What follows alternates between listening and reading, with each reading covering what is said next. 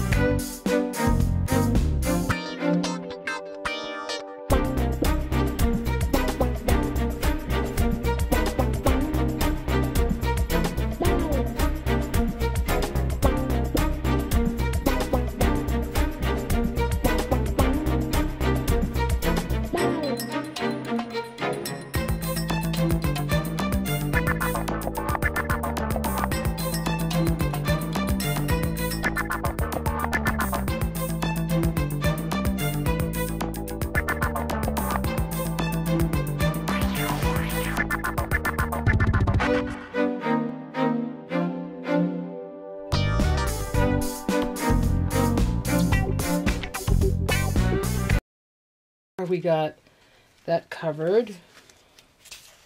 I'm going to work on the outside here just to fill up any spaces, and then I'll trim that down a little bit later. So let's see, what color do I want to use here?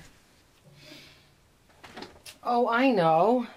Let's try something I've never used before.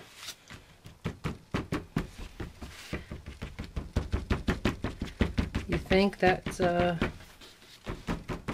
for those who know me, my favorite color.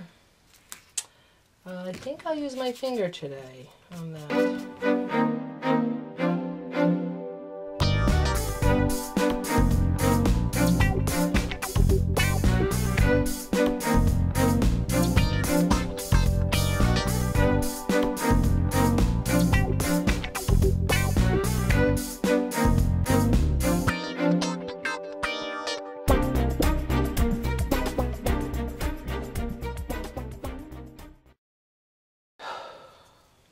Okay, so what I did I wasn't ready to get on the inside yet, so I just started looking at the outside, and I don't want to put too many bumpy stuff on it, like any 2D work or any clay pieces yet. So what I did was I decided to I put one coat of this collage page on here, which I really like. It dries nice and it's smooth. It's the matte kind, and it doesn't take long to dry, and it's not sticky, so I really do like it. So what I did here was I cut a doily in half and cut it a little bit more, and then I put it on the edge of that. So that's what I did so far. And I'm going to put another piece on this part right here, so when you open it, they're kind of matching. So that's what I'm going to do right now.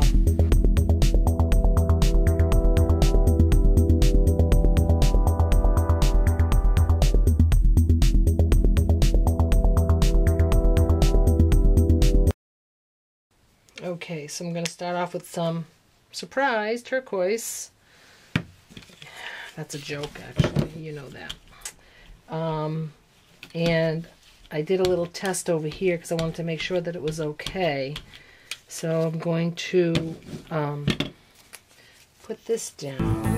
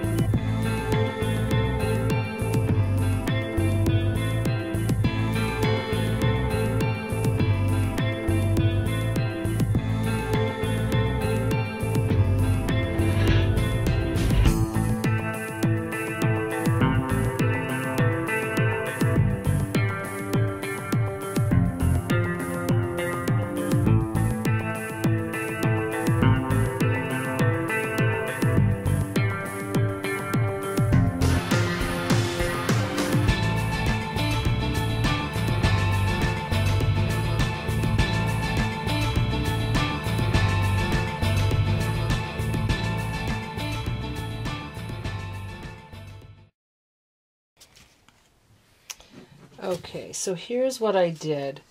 I painted the insides here with turquoise. I put some purple paint all around it. And then now I'm working on some orange. And now I think I'm going to drip some yellow. So that's what I'm about to do now.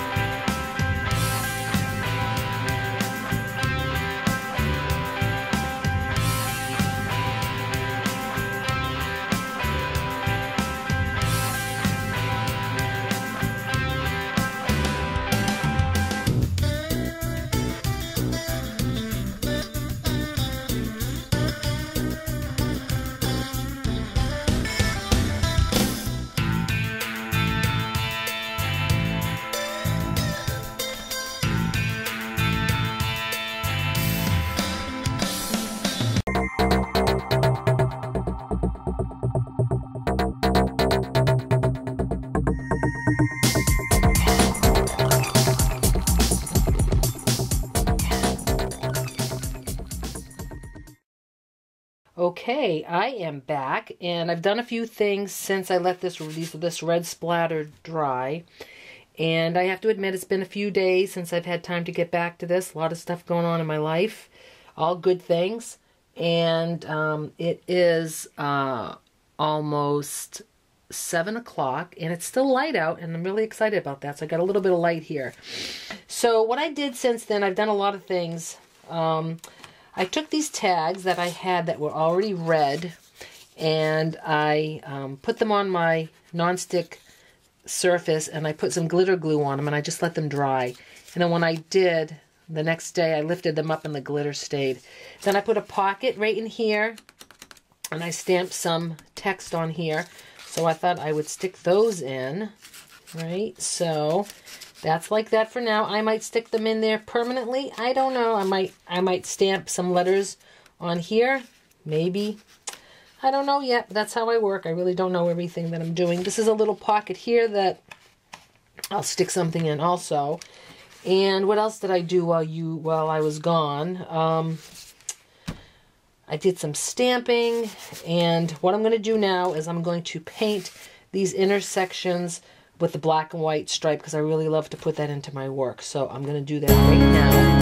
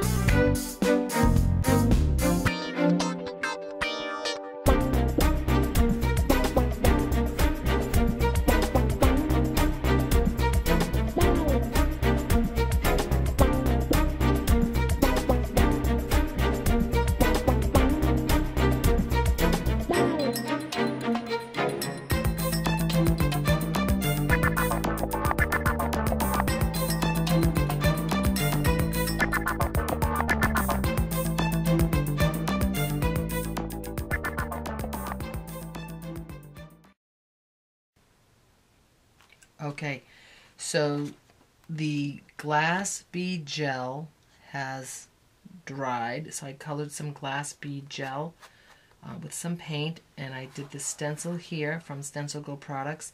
The stencil, I have had it for several years. I don't know where that came from, but that's dried now. And I've added some stamping around here, added a little piece of paper doily. I had a piece of lace that I painted orange, and I used that for her crown. I painted her lips a little red. And let's see, on the inside, I added these two birds, and I put, I stamped words into the birds. And I did a little bit more stamping over here, and now I'm just trying to do some edging with some gold leafing pen. So I'm going to do a little bit of that, just to do a little bit of the pockets.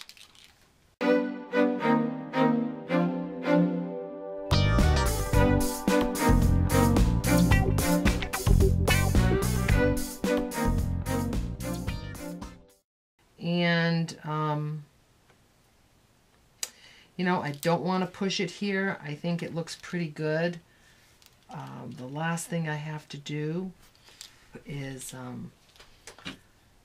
you know, I could just keep on going and going with this, but the last thing I need to do is add my, my button to here, and then I'll be able to close it and wrap it, and it'll be done. Because I think I'm just trying too hard now.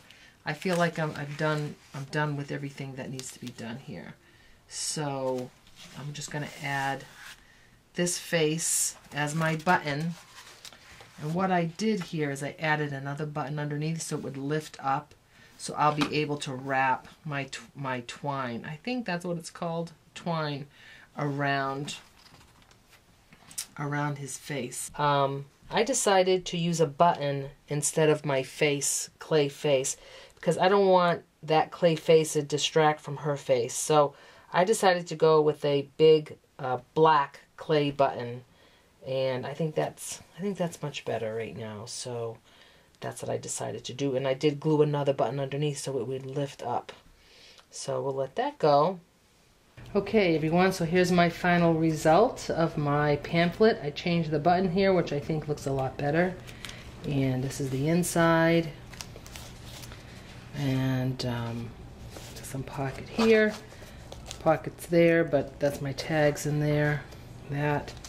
And then I did some glass bead gel with paint, and I pushed that through a stencil here. And I did the same thing with this stencil from Stencil Girl products, and that's pretty much it. So you wrap it, and then there's my book. I hope you like it.